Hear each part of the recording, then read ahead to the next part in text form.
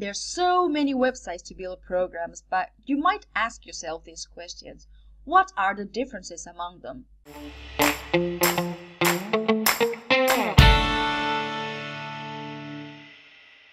If you are a Muse user looking for alternatives, you are a professional looking for new options, a student, or new in web design, this is a full guide to understand the pros and cons of some popular website builders. We're going to compare Adobe Muse with Adobe XD, Spark, Dreamweaver, WordPress, with Webflow, Wix, Squarespace, and Bootstrap Studio. Of all these apps, we're going to analyze these following features as we consider them very important. We think you should take them into account when you make your decision to choose your final website builder. Coding knowledge. Do you need to know HTML or CSS to use these apps, or these skills aren't required? The learning curve. How hard is it to learn how to use these programs, and how fast will I progress? Pricing and license fee. How much does it cost and for how long? Hosting and maintenance fees. Can I host my site in my own server? How much will it cost per month or per year to host my site with them? Community sizes. How many users are using these apps? Are there forums or tutorials that I can search for whenever I get stuck? Professional results. Can I build professional websites for my clients, or this is just an amateur app? E-commerce. How hard or easy is it to turn my site into an online shop? Full site property. This means if you own the site's files and databases, and if you have the freedom to move them to any server provider. Before we start reviewing all the apps, the right thing is to review Adobe Muse first. So, let's go.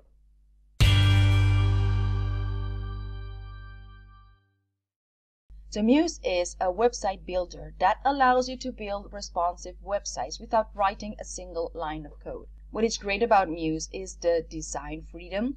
Also, it's easy to learn, especially for designers who are familiar with other programs like Illustrator, Photoshop, and InDesign, as some tools and the way Muse worked was pretty similar to these. Muse right now is still available in the Creative Cloud subscription, but it'll reach to a point where it won't be inside the Creative Cloud. So the price of this subscription is $52.99 a month. If you use more than one program, then it is worth it.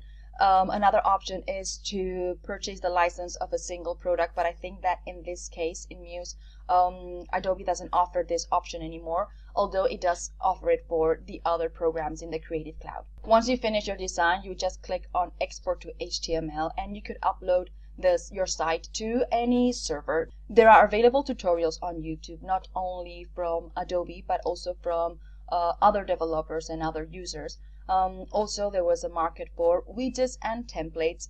You could find this also in Muse Widgets official site, and you could also find them too in Theme Forest, and an active forum in Adobe official website. As I said before, it's easy to build professional looking websites in Muse, but if your site is complex, you would encounter a lot of issues. About e-commerce, in Muse you could build a simple online shop using third-party widgets or linking your products to your Shopify store or your Ecwid store. About payments, credit card wasn't available, so you had to rely on PayPal or Payoneer or something similar. And in Muse you also had the freedom to move your files and database to any hosting provider.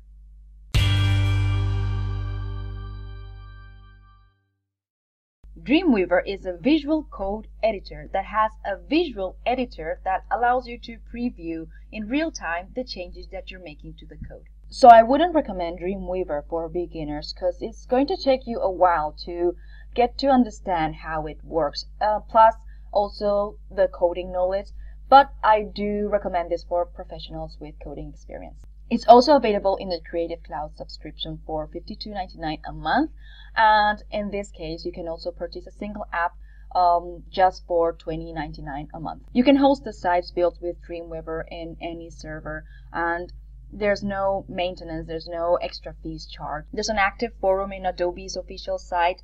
Also, there are other forums started by Dreamweaver users. The community is pretty big, and you can also find lots of articles and blog posts and tutorials also on YouTube, and you also get Git support. This app offers you the tool to build professional looking websites.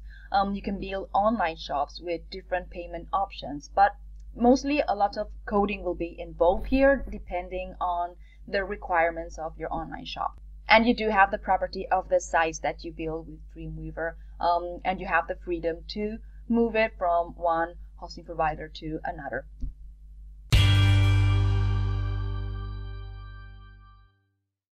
About Adobe XD, I want to make something clear. To the date this video has been published, Adobe XD is not a website builder. We've decided to include Adobe XD in this review because there are a lot of users that are asking what can they do with Adobe XD, and there's a lot of Muse users, ex-Muse users, that are looking at Adobe XD as an alternative. So I just wanted to make clear that it's not yet a website builder. It is an app to prototype any user experience from website to mobile apps. You cannot export your designs into HTML. I think you can export the assets that you use, but then you'll need another app, another program to turn that into a website. I do think that in the future this will be in Adobe's plans, but so far it's still a prototyping tool. So I'm still going to review Adobe XD as a website builder, so no coding skills are required. Also, I think it's a light learning curve, especially for experienced graphic designers. There's a free limited version, but if you want to get all the features as all the programs in Adobe, you can find it in the Creative Cloud for $52.99 a month, or you can purchase the individual app. It was launched not long ago in 2016, and the community is growing. I think most of the community, you can find it around the official website, and you can also find third parties developing extensions and blogs talking about it, and how-to tutorials on YouTube. And again, you will be able to prototype professional looking websites, online stores, but you still cannot upload them or export them to HTML. You will need another app, another program to do that.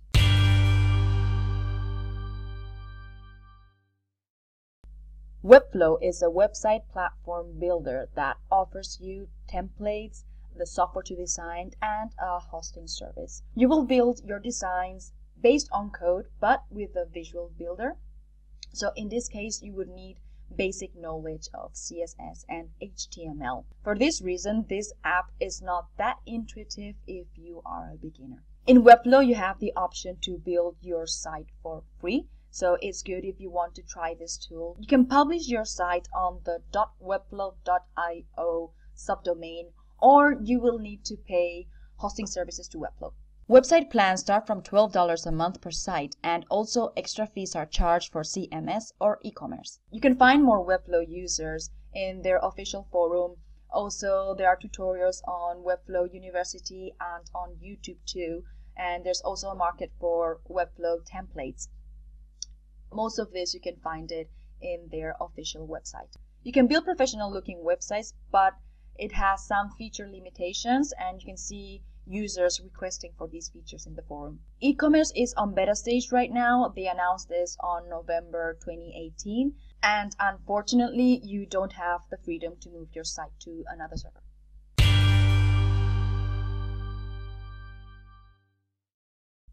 WordPress is the most popular CMS where you can build a website, an online shop, a portfolio, a blog for free. No fees will be charged on WordPress site. I'm talking about WordPress.org, not WordPress.com, because they're completely different, okay? Remember, WordPress.org is for free. It's open source. There's no fee, nothing that's going to be charged on WordPress site. No coding skills are required to build your site. It's super fast to learn, and it's free. You can host your site in any server, and no extra fees will be charged. The good thing about WordPress is that it's been around for so long, so the community is huge.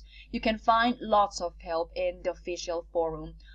There are lots of tutorials on YouTube, and experts contribute with free plugins and themes. You can easily build professional websites with visual builders like Page Builder by SiteOrigin, Themes Generator, or Elementor, and turning your site into an online shop just as easy as installing a free plugin called WooCommerce. And in WordPress, you do have the freedom to move your site from one hosting provider to another.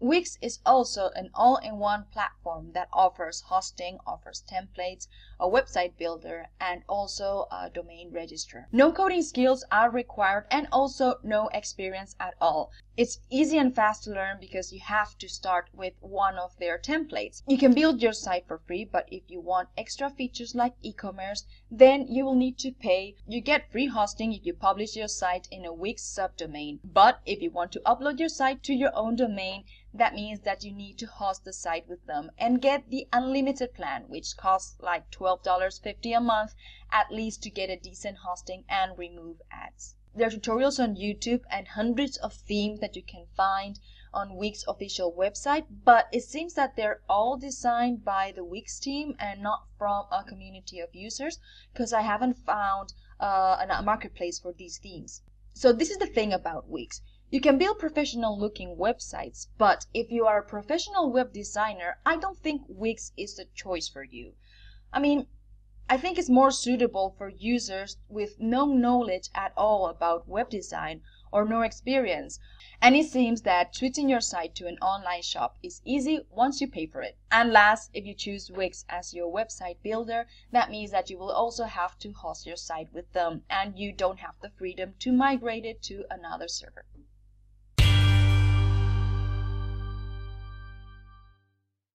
In Bootstrap Studio, you design responsive websites using Bootstrap framework. It uses a drag and drop interface that also suggests you which elements can be nested one in another. And if this is not enough for you, you also get full control of the code that you can edit using a text editor like Sublime. So, although no coding is required, you do have the option to edit the code. It's pretty intuitive and easy to use. You can go to their site and run their browser demo. There's a standard license for $29 with updates during a year, and also they have a lifetime license for $60. You get a free .bss subdomain, but you also have the option to export your site and upload it to any standard server. The community is not that big. You can find tutorials on YouTube, on their official website too, and a forum. You can build professional sites, but with some limitations like e-commerce.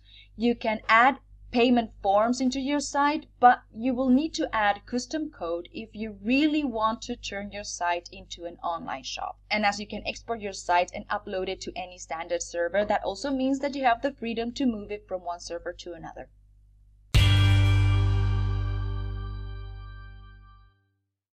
Adobe Spark is a free online design app, and like Adobe XD, Spark is not a website builder. I've included Spark for the same reason I've also included Adobe XD in this video, because I've been asked several times about my opinion and my experience with Spark, and also because I know that some of you also consider this as an alternative to Muse. So just to make it clear, Spark isn't a website builder, but it is a design app. It's great for amateurs, it's great for students, or anybody who wants to make a beautiful and nice presentation or just to tell a story. I'm still going to review Spark as a website builder, so no coding skills are required. Blocks are simple and already made, and they're already animated. It's very, very easy to learn, and it actually takes you like less than an hour to get how it works. There's a free option and a paid version with premium features starting from $12 a month.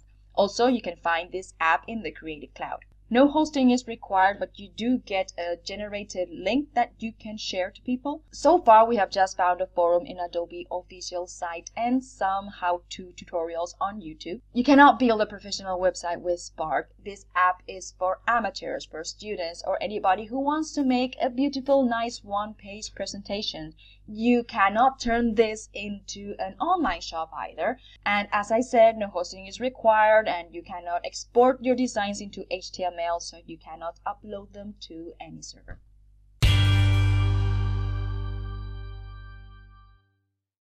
Squarespace is another all-in-one platform. No coding skills or experience is required. It seems easy to use in the beginning, but when you try to set up your site, it gets a bit confusing and not that user-friendly. A personal site license is $11 and you will be charged extra fees for complex sites and e-commerce. You must host your site with them, and this price is already included in the license fee. You can build professional websites, but their lack of support for third-party apps or extensions makes their functionalities a bit too basic. I would describe Squarespace like a professional Wix. You know what I mean? You can build a simple online shop in Squarespace, but it won't work for big and complex sites. And as you have to host your site with them, this means that you don't have the freedom to move your site to another server. After testing all these apps and trying to build a website with the apps that they're actually website builders, we are definitely sticking to WordPress and Themes Generator because in our opinion, we find it the most powerful tool, and you have all these extra functionalities that are for free and no extra fees will be ever charged. WordPress is an open CMS, and you also get this design freedom that you had in Muse.